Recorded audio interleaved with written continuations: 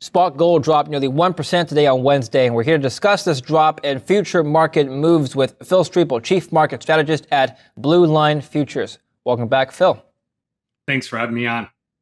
Phil, let's take a look at what's going on today. So if we can go to a short-term chart of gold, we can see that it dropped significantly starting from yesterday's close to right now, which is 2 p.m. Eastern Time.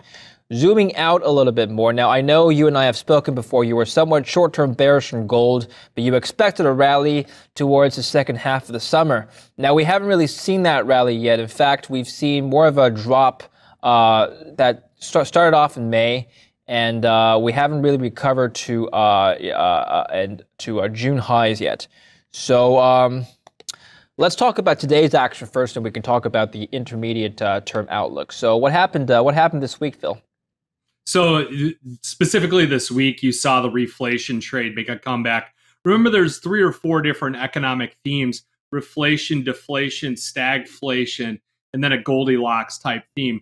And what you're seeing here is that the reflation trade made a big comeback. So if you look at your defensive sectors, your gold, your bonds, those are both dropping. Dollar index is pulling back as well. The small caps, all those little highly shorted, the meme stocks, all the Reddit stocks, those are making a big comeback today. The Russell 2000 reaching back over that 2250 level. And what that does is it causes everyone to start chasing small cap stocks again. So that's where we've come. We thought the reflation trade was kind of past us. We thought it was dead. The Delta variant is really what spearheaded it. I think that by them coming out and approving that vaccine, it brought that small short covering back into the small caps again. So we're going to have to wait for deflation and stagflation for another day, and they will come. Okay, when you say reflation trade, now some people might say gold is part of that reflation trade, is it not? No, gold does well when you have slower growth or declining growth. Remember, since that last August peak, what happened? That was the bottom. It was the bottom on all the economic data, and it really took off from there. So as growth takes off, and if inflation goes along with growth, that's where all your other asset classes, all your other commodities go up, and the stocks go up. What's happening now is you've got the reflation trade coming back. So you've got growth going up.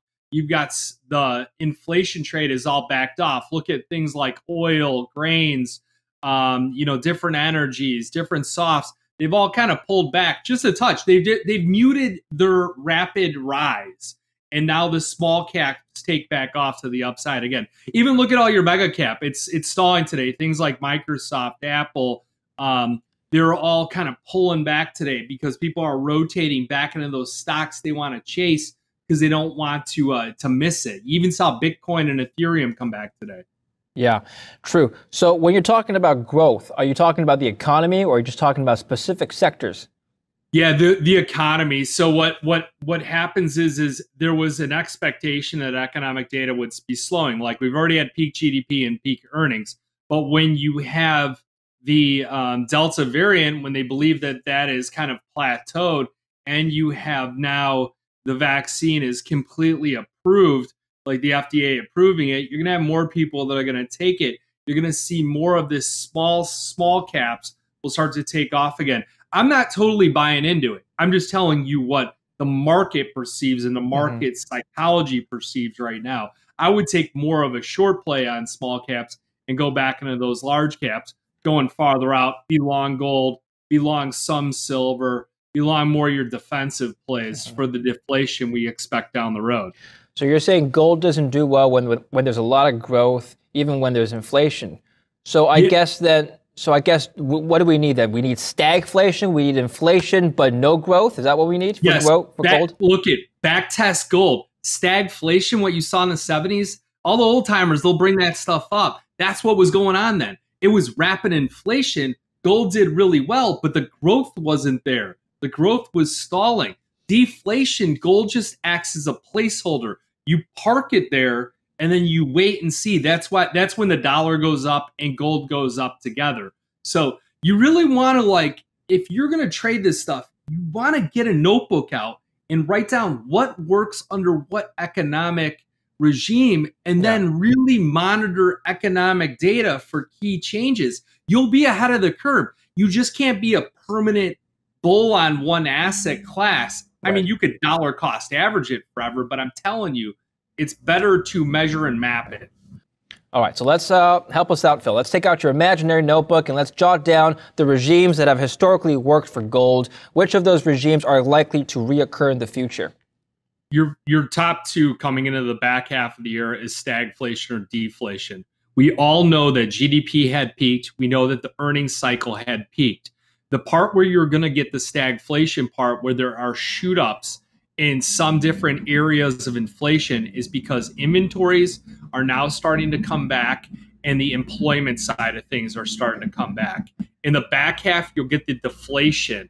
That's where the growth and inflation both start to stall. That's what the Fed is trying to somewhat create by talking about tapering. They're trying to kill the inflation trade. And that's where, with those peaks in economic data, them killing the inflation trade, we go into a possibility of deflation. But that's after they announce the tapering. Okay, sorry, I'm just slightly confused. Are you saying we're going to get stagflation first and then deflation, or are you saying we're only going to get one or the other? Precisely. I believe we get stagflation first, deflation second. Interesting. Okay, so you don't think that this inflation that we've seen is going to remain constant throughout the rest of the decade? This 5.4%, it's going to dissipate eventually? Yeah, it can't maintain forever. Things will slow down. You'll see where these rising costs that had occurred, they'll play a ripple effect. And I mean, you could take, for instance, like things like hotels, for instance. They are going to have higher inflation on all their input costs, and they are struggling with getting the capacity back there. So you'll see like those are one of the first sectors to start to go. Small hotels that are in areas that might have higher COVID restrictions. You'll start to see some businesses, they're just not going to come back in as full strength as what they had before. That's where things start to compress, things start to slide back down. I'm not a complete bear on the market by any means. There's spots to be long, but it's just you need to be able to rotate into the proper sectors that work. Okay, so let's bring this back to gold then. If you're assuming stagflation later in the year, perhaps early next year, and then eventually deflation, what does that mean for the gold price? Can we see a resurgence in the gold price later in the year, and then maybe sideways action? How does gold perform during deflationary environments? Actually, okay, so with the gold, the problem that gold has right now is that you had that massive drop that occurred. That shook out a lot of people. They're nervous to come back into the market. Anyone who was like highly leveraged that I talked to, people that wanted to buy gold before, all of a sudden that washout occurs, they're scared. They're not coming back in. Gold has to break through key levels of resistance. We need to get above 1820, 1825, and really on a closing basis and not look back. A series of higher lows and higher highs is the best form for it. We need to go into the stagflation. You need to see small caps start to sell back off. You need to see people go into safety. They go into safety by owning those big mega cap, low volatility defensive plays. That's where I think gold does well. And you need to see interest rates start to come back down. I think interest rates are starting to ping pong. They're not breaking out to the upside, but they're just ping ponging back and forth. And then also overlooking us, you've got Jackson Hole and the Fed, and we know that they're supposed to announce some kind of tapering. The initial reaction will be that you'll see U.S. equities probably over the course of the first week, they'll sell off 3 to 5%. People will see some safety in gold there. What's your expectation? Do you agree with consensus? Do you think tapering is on the agenda for this Jackson Hole? Yeah, so what they'll do at Jackson Hole is they'll hint towards it. The next meeting after that, they'll reaffirm it. And then the meeting after that, which is, so it's Jackson Hole, September, and then the November meeting is when they formally come out and they have their plan. Their plan will be to cut 10 billion in bonds and treasuries, and then 5 on mortgage-backed securities. And then it'll go from there. They'll want to end it in like 2023. So that's kind of the plan that'll occur. Now, once the plan is outlined, then the market will start pricing in whatever the next segment of how they believe the market's going to react, or at least how the economy is going to react. And that's the cycle you need to play. Okay. But that's too far down the scope to map out at the moment. All right, no problem. So let's end the conversation on gold on this chart. So this is a 1-year chart of gold. As you can see, we've had a slight rebound from its lows in early August. So can you fill in the blanks for us for the rest of the year? How do you see this chart ending by December 31st? I still think gold has a great shot of getting closer to like 1900 on it. It depends on how the stagflation is perceived and the deflation is perceived. I think that gold's a great asset class. I think that seasonally, like over the next 2 weeks, gold backtracked over the last 12 out of 15 years, done quite well. So seasonally, we come into a time when gold starts to outperform. I like gold on any kind of correction that you get as far as buying. Remember, the CME launched 10 ounce, 50 ounce, as opposed to the 100 ounce. So it's easy for someone to scale in using 10 ounce gold, where it's a pure price play on the spot gold, right, and it's also physically deliverable. So it's a great product to use to scale in.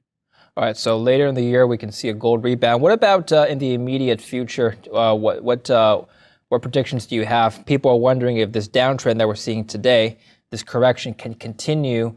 What do you think? Do you think it's rebounding from here, or do you think we've still got some more room to fall before it bottoms out? Our models show that the bottom end of the sell-off would be somewhere just above 1750. This is what current price volume volatility model would show. Now, on the upside, the gold is limited to about 1825, so it's stuck in this range bound. So you need to trade that appropriate. You need to scale in at certain levels. I do like 1787, 1775. These are all levels that have held. 1756, you could look at the chart, pull up a chart, pull out your ruler, draw some lines, come up with these different levels here. You're probably not going to catch the very bottom of it, but I think that you'll be prepared for the next upcycle. Remember to always try and take some of that off. You create capital for yourself, spendable capital, by buying things when they're cheap, selling them when they're high. It's not a proxy to hold forever. You'll have some physical you'll hold forever, but trading in miners, ETFs, futures are trading vehicles that you need to use to build wealth. Okay, and Phil, you submitted an article to Kitco News 2 weeks ago, and I'm just going to read one of your paragraphs here. We firmly believe that silver presents one of the best opportunities on the heels of the seasonal tendency for gold to rally the second half of August into the first week of September in 12 out of the past 15 years.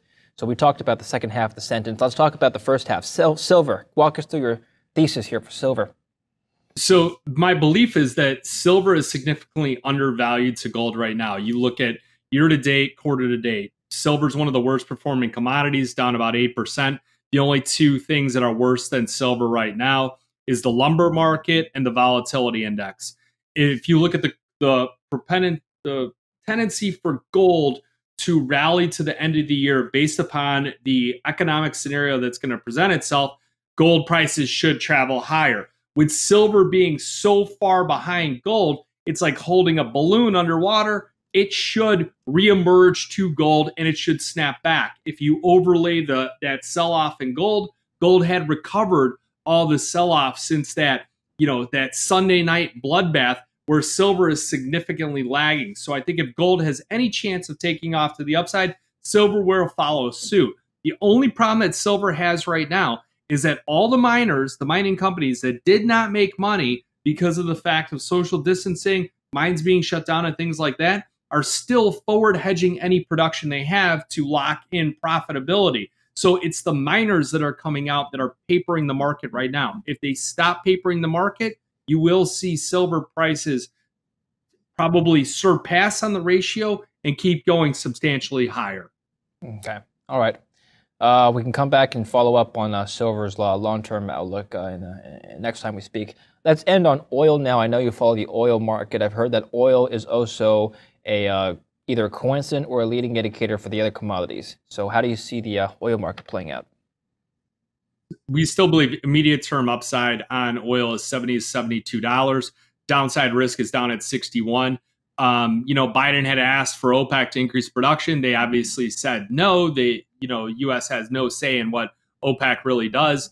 And then, but you are keeping an eye on the Delta variant that has seemingly plateaued. So as a result of that, oil demand continues to outstrip current supplies. We come into a seasonal tendency towards the tail end of the year into September, where oil prices are continuously drained. And if you have any doubts about it, get in your car, drive around everywhere, especially during rush hour traffic. I was looking at the stagflation era of the 70s, and a lot of that was due to the OPEC oil crisis. Now, we're not seeing the same thing right now, where we're seeing inflation caused by other forces, not from oil. But let me just ask you very simply, do you think oil could spike to such a dramatic level that we're going to see huge lineups in gas stations? There's going to be shortages everywhere, and people aren't going to be able to afford or even get gas. Do you think that scenario could ever recur? I got to tell you, living on the Gulf Coast, every time that there's a tropical storm that forms, people are filling up their gas tank and they're out of gas over here. So it's kind of interesting to live in this type of area. But oil is one of the best performing indicators coming out of going into an inflationary environment. It's one of the best performers. The first thing people do, fill up their gas tanks, fill up their cars, and travel somewhere. So oil, I believe, could have an upside towards the end of the year closer to $80 a barrel. Excellent. Phil, thank you so much for your analysis and your insights today. Appreciate it. Yeah, you have a great day. You too. Thanks for watching Kitco News. Stay tuned for more.